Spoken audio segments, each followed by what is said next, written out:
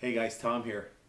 Today on the HomeCraft Chronicles, our homemade wine is ready to go, and all we have to do is get it in a bottle, get it stored, and get it ready to enjoy. So stick around.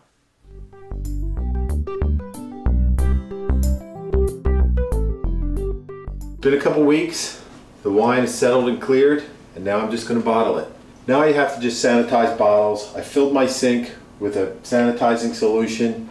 It's just this stuff and mixed with some water. I'm going to fill the bottles, let them soak for a minute or two, and then put them on the drying rack. Okay, I have all my bottles drying out from the sanitizer. I have my wine set up on this crate because I'm going to fill it into the sink with the hose, and it's a whole science thing, gravity, it's higher than where you're going to. So next I just got to fill all the bottles. Oh, and one thing, after I'm done with the sanitizer, I don't throw it out. It's good for a while. I just put it in empty juice containers and I save it. So let me get filling bottles.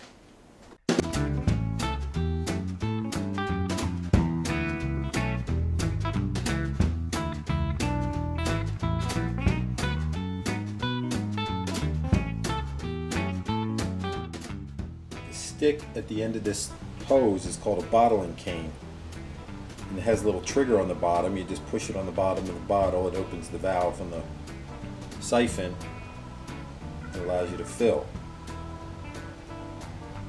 And the good part about this is you fill up the bottle until it comes all the way to the top, and the displacement from the bottling cane, when you take it out, gives you the perfect amount of headroom at the top of the bottle.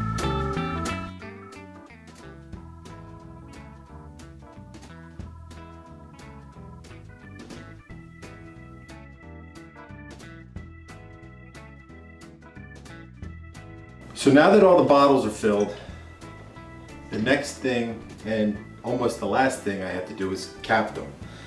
I use synthetic corks, and the reason I use synthetic corks is because with homemade wine, at least for me anyway, as much as you try to take care with it, you're always going to have sediment. If you use a natural cork, you kind of have to lay the bottle down because the natural cork is a little more porous and you don't want air up against the cork, so you have to lay the bottle down so there's wine up against the cork. So I don't like to lay the bottle down because then when you lay the bottle down, the sediment will be here. So when you turn it back upright to pour it, you're mixing all the sediment back in. Whereas if you store it upright, all the sediment's down here. If you take care to pour it, you don't have sediment problems. So I have my corks soaked in my same sanitizing solution. I have my trusty corker, and it's a very simple process. You take a cork, you put it down in this little hole, and you push the handles down, and your wine is corked. And I'm just going to do that over and over until I have all the wine corked.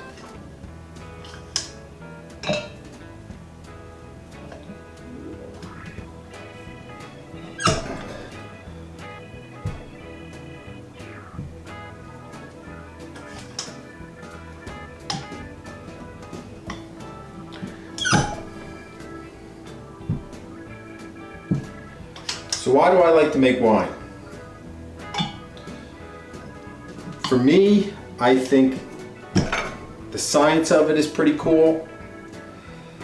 I think the creativeness of it is pretty cool. You're only limited by the fruit or juice that you can find. And you can pretty much ferment any juice that's 100% juice with no preservatives, and pretty much any fruit. If you're using regular fruit, you want it very, very ripe. So, like say, you know, basically, yes, you can make banana wine, but just say you want the fruit the way you'd want bananas, like if you were making banana bread, like borderline spoiled, or not spoiled, but borderline way overripe, because that's where all your sugar is going to be, and sugar is the main ingredient in fermentation.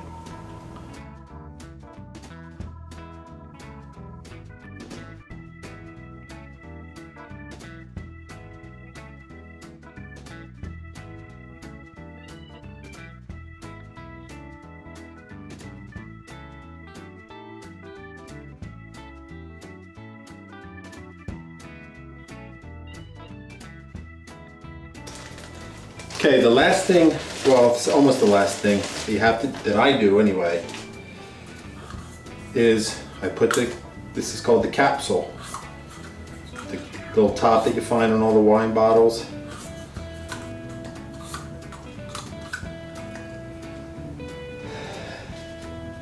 Oh, one thing I did not show you was, at some point, once your wine is in this container here, you have to, before you bottle it, you have to degas it. And this is like a degasser that I bought. And what you do is you hook it up to your drill, you put it in the jug, well, one that fits, and this spins around with the drill. And what that does is it agitates the wine and gets all the oxygen out of the wine. So down the road, you don't have to worry about your wine discoloring. But I didn't show you that step, but you should do that. So how these capsules work is basically they're like a shrink wrap. And what I do is I take my heat gun on the low setting and I just shrink the thing to the bottle.